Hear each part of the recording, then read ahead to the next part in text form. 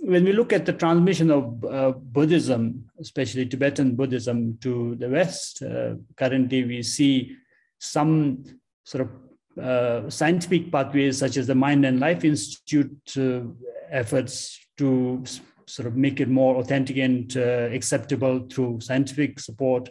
Then you also see, in the case of mindfulness, how you have the clinical, medical, and therapeutic use being adopted to spread it. And there are some people, I think we both know Stephen Batchelor, who also talks about a very secular form of Buddhism. So there are differences, but I'm just wondering how the Dönju, that your tradition, the Drukpa Kagyu tradition, embodies the true sort of lineage, the essential transmission. Would the current sort of Tibetan Buddhist regime work for a Western disciple or student, like doing Nyan Rose? You have been through 12 years of retreat.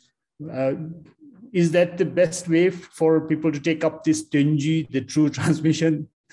Or what would work better for an ordinary Westerner? I think it helps a lot if, well, I mean, it also depends on your motivation.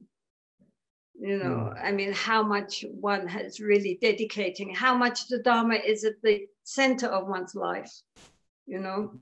But I think that, you know, the chances of many people going through a really thorough training in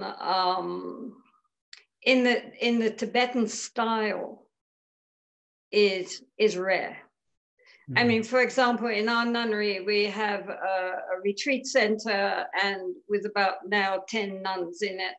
And most of them have done 12 years retreat. They're training to become Tokdenma. But I mean, 2 of them who came in just over a year ago said they have now finished 5 sets of Mundro.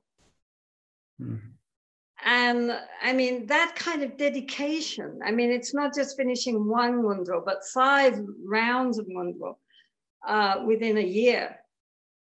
It's that kind of total focus is, I don't know how many Western people would do it. I mean, some will, but it's not ever going to be a major. So I think that more important than that would be teaching people how to keep the basic view, the Dzogchen view, or the Mahamudra view, along with bodhicitta throughout the day. And bring the Dharma into the center of our life instead of just in the periphery when we have a bit of time.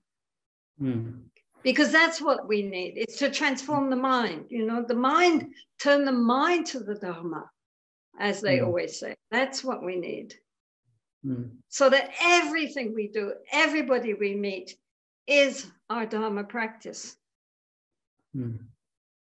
which we could do. We could do because it doesn't take time. It just takes application.